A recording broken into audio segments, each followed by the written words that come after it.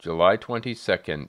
Saint Mary Magdalene. Mary Magdalene was one of the myrrh-bearing women, and equal to the apostles. She was born in the town of Magdala, along the shore of Lake Gennesaret, and was from the tribe of Issachar. She was tormented by 7 evil spirits, from which the Lord Jesus freed her and made her whole. She was a faithful follower and servant of the Lord during his earthly life. Mary Magdalene stood beneath the cross on Golgotha, and grieved bitterly, and mourned with the all-holy birth-giver of God. After the death of the Lord she visited his sepulchre 3 times. When the Lord resurrected, she saw him on 2 occasions, once alone, and the other time with the other myrrh-bearing women. She traveled to Rome and appeared before Tiberius Caesar, and presenting him with a red-colored egg, greeted him with the words, "Christ is risen." At the same time she accused Pilate before Caesar for his unjust condemnation of the Lord Jesus. Caesar accepted her accusation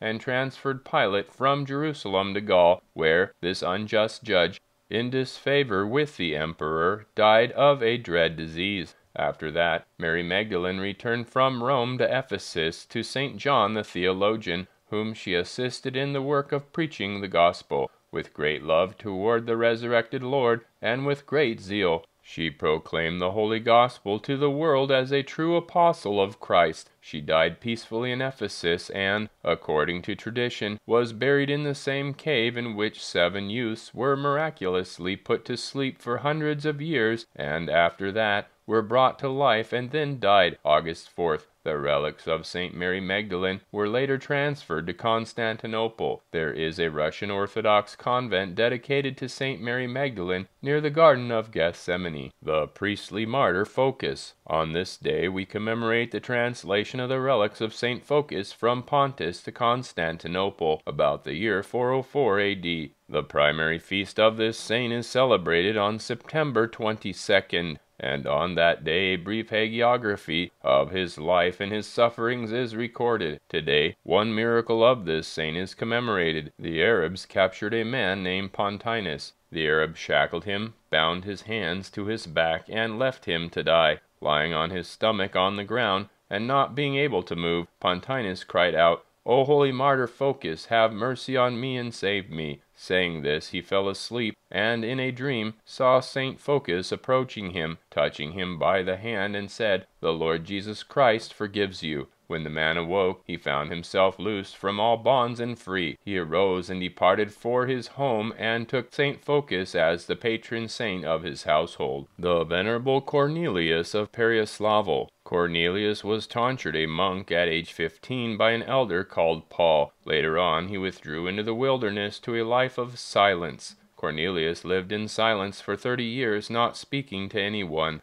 not even a word, and many considered him to be a mute. He became so withered through fasting that he resembled a skeleton. Before his death he received the schema, the great angelic habit, and found repose in the Lord on July 22nd, 1693 A.D. The holy female martyr Marcella. Saint Marcella enjoys enormous respect on the island of Chios. In the church dedicated to her, miracles occur every year. Not much is known about her life. However, according to tradition, Marcella was an unusually pious girl who, at an early age, was left motherless. Her pagan and bestial father wanted to live with his daughter as with a wife. Marcella fled from her father, but he, enraged as a wild beast, caught up with her and hacked her to pieces. In the proximity of her church there are certain stones which, from time to time, become permeated with blood. People take these stones, bring them to church, pray to Saint Marcella, and place them on the sick, who, from that, become healed. Hymn of Praise, Saint Mary Magdalene. Magdalene in dark sorrow wrapped herself,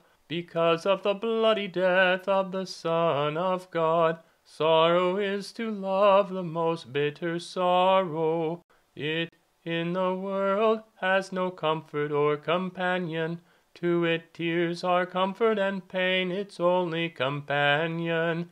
To Saint Magdalene in darkness the world became wrapped. The weak creation of man asked for light. Without hope in the dark Mary groped. His tomb to her is light, but behold, the tomb is empty.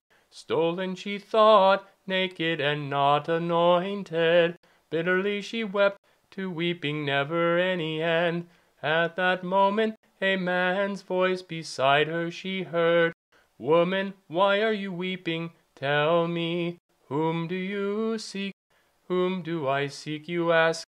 To comfort me do you wish? But if you took him away, where did you place him? Tearful and melancholy, Jesus looked at her, and with a sweet voice called her Mary. In Mary's heart a light began to shine.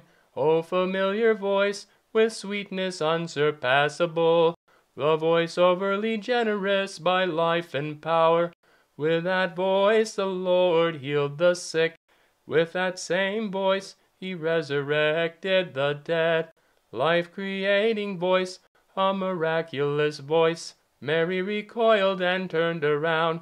Rabbi, she cried out. At that moment the sun came out. A new day dawned to Mary and to the world. Reflection.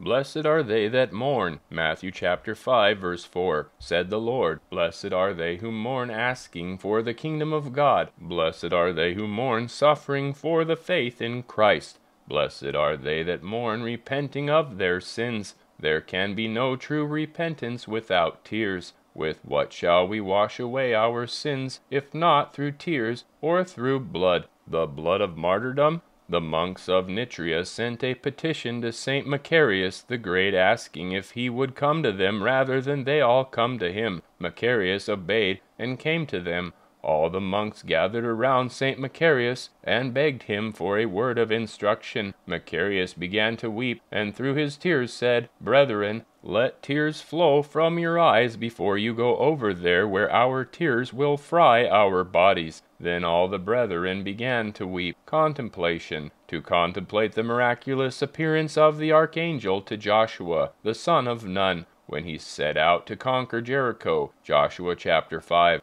How the captain, commander of the heavenly hosts, appeared to Joshua with a drawn, naked sword in his hand. How the captain of the Lord's host told him to remove his shoes. Joshua chapter 5, verse 15. How even we, in the battle of life, should not rely on our own feet and in our own equipment, but only in him who battles for us. Homily about the inexorable justice of God. For if God spared not the angels that sinned, but cast them down to hell, and delivered them into chains of darkness to be reserved unto judgment, and spared not the old world, but saved Noah the eighth person, a preacher of righteousness, bringing in the flood upon the world of the ungodly, and turning the cities of Sodom and Gomorrah into ashes, condemned them with an overthrow, making them an example unto those that after should live ungodly. 2 Peter chapter 2, verses 4 through 6. Oh, how will the sinful man be spared, and spared not the old world, but saved Noah, the eighth person, a preacher of righteousness, bringing in the flood upon the world of the ungodly, and turning the cities of Sodom and Gomorrah into ashes, condemned them with an overthrow. Therefore, O sinful man, how then can you be spared? Are you dearer and more precious to him than millions of angels? How so many people drowned by the flood, deluge, and from densely populated cities? When the angels are cast into the darkness of Hades, people are drowned by the flood, and cities are burned to ashes. In what do you hope? Sinning? Continually sinning and not turning away from sin? You say in the mercy of God, but is God more merciful now than he was then? Does God change as man does? Do not hope without measure, limit, but according to the measure, limit of your efforts as regards the improvement of your life. Let that be your hope. Truly, great is the mercy of God, long is the patience of God, and infinite is the love of God. Behold, God loves you more and is more merciful to you than you are to yourself, and he continually wishes your salvation even more than you yourself do. But he who to the end mocks the mercy of God, and he who to the very end laughs at the patience of God, and he who to the end opposes the love of God, will God then take him by force into his kingdom, and make him a fellow citizen with the angels and saints? How terrible is the darkness of Hades, the clanging sound of chains, and the gnashing of teeth! Those who ridiculed the mercy of God and opposed the love of God dwell there. Hades, will you want to go there, O prodigal soul? God does not desire that you go there. The angels mourn because you are headed there. The saints are praying that you return. Holy Church offers sacrifices for you that you would come to your senses. If you despise all this, oh, why would you despise it all? Then what kind of mercy do you expect from God? O righteous Lord, help us that we may, in due time, turn away from the path which leads to the darkness of Hades. Make us to understand and to strengthen us in goodness before you send your angel to take away our soul. To you be glory and thanks always. Amen.